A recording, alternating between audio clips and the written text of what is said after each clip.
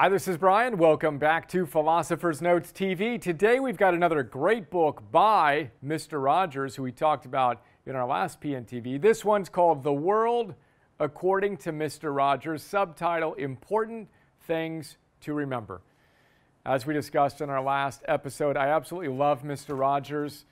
After watching his documentary, or the documentary on him called Won't You Be My Neighbor, I fell even more in love with him. We're going to spend another day with our beloved neighbor, Mr. Rogers, tomorrow in our next episode as well. But today, we've got a philosopher's note, a bunch of my favorite big ideas, 5 of them here. We're going to start with your eulogy. We're actually going to start with what his wife, Joanne Rogers, had to say about Mr. Rogers. I read this and thought, my God, to be married to Alexandra for 51 years and have her say anything close to this would be an accomplishment. So I want you to think about your beloveds saying something like this about you at the end of your life. Always a powerful thing to do. Start with the ultimate end in mind, your eulogy. We'll talk about that more in a moment. First, Joanne Rogers. She says some stuff, then she says about his morning routine. Reading the Bible was also part of his early morning routine before he went for his daily swim. He worked hard at being the best he could be. In fact, it seemed to me he worked a lot more than he played. Discipline was his very strong suit. If I were asked for 3 words to describe him, I think those words would be courage, love, and discipline. Perhaps in that very order. Then she continues by saying, when I think of the persona of Fred Rogers, my inclination is to put him on a very high pedestal, despite the frailties that are part of being human. Oh, did I mention what a kind person he was? I suppose that is part of everyone's experience of Fred, even those who knew him for only a couple of minutes. Then she says, I don't mean to sound boastful, but he was my icon before he was anyone else's. I get tears in my eyes. I got tears in my eyes when I shared that with Alexandra this morning as I was preparing for this. Being Mrs. Fred Rogers has been the most remarkable life I could have ever imagined. What a beautiful thing for the woman with whom you spent over 50 years of your life to have to say about you. And again, we want to begin with the ultimate end in mind. This is how we kick off our Mastery series in the Optimized Coach program, inspired by Stephen Covey, who did the same thing. He said, look, you got to begin with the end in mind. And the ultimate end is your eulogy. At the end of your life, what will the people who loved you the most have to say about you?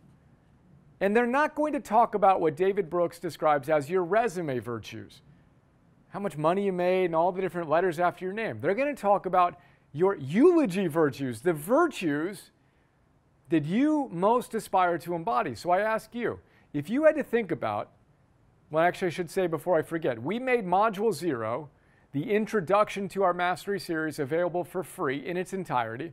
It's a long one. Most of them are an hour long. This one's an hour and 45 minutes long, in which I share the 7 modules, 25 sessions of our 300-day Mastery series program, which is basically the distillation of my life's work. All 600 Philosopher's Notes that we have to date. All 50 Optimal Living 101 classes. All 1,000 plus Optimized Plus Ones boiled into one program. You can watch that. We'll have the link that you can check out. Module 0 of the Mastery series for free in its entirety. And you can get the worksheets we share, including this eulogy exercise that we do. And you can watch our head coach, Michael, walk you through the exercises and reflections, etc., and the worksheets, all that good stuff. And again, the Mastery Series Coach Program, Optimized Coach Program, half the people do it who want to be coaches, the other half of the people, or who want to bring their coaching practice to the next level, the other half do it just to improve their lives, in quotes, just to become the best version of themselves. Check it out, optimize.me/coach, etc., etc. Now, when you think about your 3 virtues, what comes to mind? For me, I happen to think every morning around our big 3. So I'm always thinking energy, work, and love. Literally my entire life, I think in 3s. And we'll talk about how Mr. Rogers had symbols that related to different parts of his life, that he drove his life kind of to a focal point on. I think in 3s, big 3, and then times 2. My identity, my virtues, my behaviors. For today, I'll just share the virtues that I aspire to embody as it relates to energy, work, and love. I happen to share discipline with Mr. Rogers. It's one of the reasons why I'm such a big fan of him. That man worked incredibly hard to give his gifts to the world, in service to the world, heroically. Now, for work, I'm committed to embodying the virtue of being prolific. I want to be disciplined with my energy, getting it dialed in, certain routines, eating, moving, sleeping, etc. Take a lot of pride in that, just like Mr. Rogers, who swam every single morning.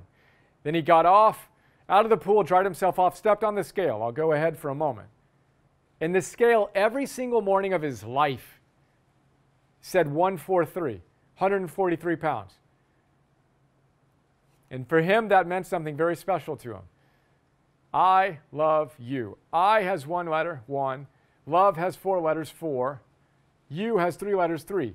143. That's what he wanted to see on his scale every morning. So he had the discipline to show up, eat a certain way, move his body a certain way, and then see the weight as a byproduct of that represented his number one commitment in life. I love you. And it's funny, people ask me just recently as I started sharing these PNTVs again, how tall are you? How much do you weigh? I'm 6 feet tall, which is what Mr. Rogers was as well. And I weigh 150 something. I haven't weighed myself in a while. But when I used to hit 153 or whatever, I'd always create something in that sequence. So for me, 153 meant I serve you. If it was 155, it'd be I serve heroes, the way I spell heroes in the Greek sense, H-E-R-O-S. 156, I serve heroes. We'll add an E to the heroes. Anyway, I love finding ways to bring my philosophy into different aspects of my life, just like Mr. Rogers. Third virtue is I'm connected. I'm connected to my wife, to my kids, to you, to our team. I want to be authentic. I want to be present. I want to be me connecting directly to you via my connection to myself. Those are my 3 virtues that I focus on literally every single day. I journal this: disciplined, prolific, creative. What are yours? What do you really aspire to embody on a day-to-day basis? Well, guess what? We need to know what that ultimate aim is. Then we need to bring it back to today and live in integrity with that day in and day out. I think we just got a rainstorm. I'm filming this while a hurricane's running through Texas. This is great. We're in a barn. It's not soundproof. We might have a rain delay, but let's see if we can finish this one up. This one's actually a quick one. The Enraged Mr. Rogers. Check out a link that I'm going to share with you. Mr. Rogers, in a Senate hearing about funding for public broadcast stations. And he shows up and he's got this cantankerous senator who's just being belligerent to everyone who's talking that day. And Mr. Rogers comes up and completely disarms him with love. Yet you can feel his rage about what's happening in the media and his commitment to teaching kids virtue and character and love and acceptance. And you can feel the palpable soul force of this man, his commitment to being an heroic protector as he communicates with the senator who completely falls in love with Mr. Rogers and literally in that moment says, "You've got the funding you need." It gives me tears in my eyes. Oh, just a beautiful scene. I can't wait to go watch it again. Go watch it. We'll have a link to that below. Then we got Mr. Rogers and his creativity again. In our last PNTV, we talked about the tortures of the damned, right? The tortures of the damned. That's how hard it was for him to create 900 episodes over several decades. Well, when he was a young man, he was a musician. He went to New York City to meet one of his heroes and to share a few of his songs with him. He'd written like 4 or 5 songs. And he was hoping the guy would like him and introduce him to somebody and he'd kind of make it.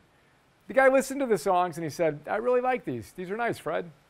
Come back to me when you have a barrel full of songs." Young Mr. Rogers like, "A barrel full? I was hoping you'd kind of hook me up with somebody. But you're telling me what Steve Martin told people who wanted to become great comics: be so good they can't ignore you." Cal Newport wrote a book based on that line. Steve Martin says everyone comes to him and says, "Tell me how I can be a great comedian." And Steve Martin says what they want to hear is, "Okay, this is how you get an agent, this is how you do this is how you do that." But what they need to hear is, be so good they can't ignore you. Create a barrel full of jokes. Create a barrel full of songs. Create. And know, as we reflect on in the note, that quality is highly correlated with quantity. The greatest artists are the ones who produce the most. 50 pounds equals an A, to keep on dropping references that if you've been following along, you know what I'm talking about. If you don't, check out the information in the show notes down below. 50 pounds equals an A. Adam Grant talks about the science of the greatest creators who had the most masterpieces were the most prolific, whether it's Picasso or Beethoven or Shakespeare, prolific. And this is my commitment. My commitment is to be prolific. I let the results take care of themselves. Go look at this is like Philosopher's Note number 400 and something, Philosopher's Notes TV. Go look at number 1 and number 2 and number 10 and number 100, number 150. Now, I still got work to do. I'm never going to hit my creative standards, which, by the way, Mr. Rogers says is good. There will always be a gap between who you could be ultimately and who you are being. That's a good thing. That creative tension is what allows us to become better. Now, in the moment, we can close it and feel great. But we're never actually going to get to a place where there isn't a gap, because there's always an opportunity to get better and better and write another song to fill up that barrel. And how do we do it? With love. Every single thing we do, as we strive to become heroic in our lives and to be protectors, we got to know that love is our secret weapon. 143, I love you. What a beautiful man.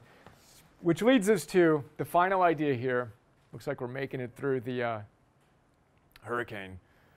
God bless all the people going through it. We're outside of the countryside of Austin, avoiding the bulk of it. But we're going to get some rain too. 10 seconds.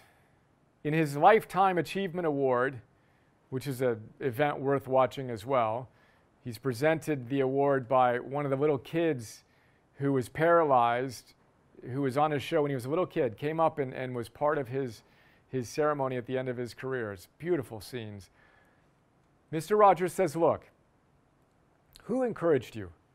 Who in your life has served you, has helped you become who you are today?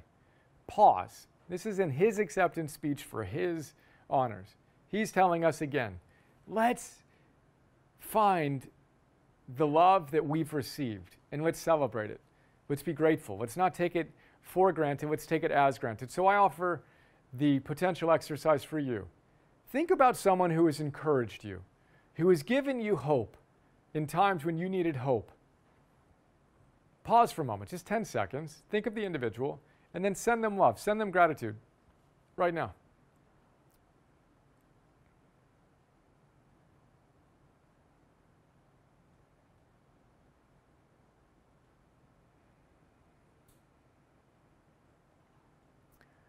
Do that with a nice deep breath all day, every day. You're going to feel pretty good. It's hard to feel bad when you're feeling grateful. Remember that. Gratitude works. Who'd you think of? Maybe you can go tell them. Maybe you can write them a gratitude letter. I thought of my mom.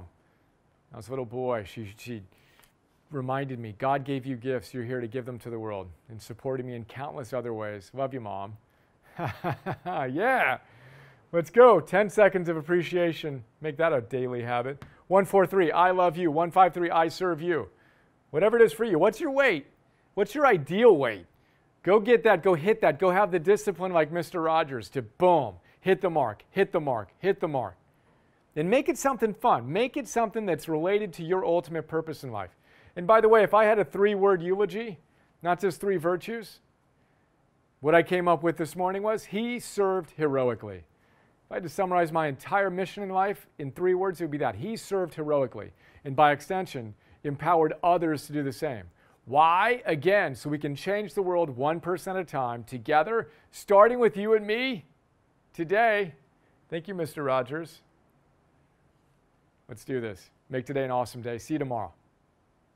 Hey guys, this is Bri. I hope you enjoyed that video. We have a lot of people ask us what Optimize is all about, so I just wanted to give you a super quick tour of our site, tell you what we do. We do 2 primary things. We have an Optimize core membership, and we have an Optimize coach certification program for people that want to go from theory to practice to mastery. So the core membership is basically $10 a month, depending on whether you do monthly or annual, and you get instant access to over 500 Philosopher's Notes, the 6-page PDF, 25-minute or so MP3 recordings of these great books.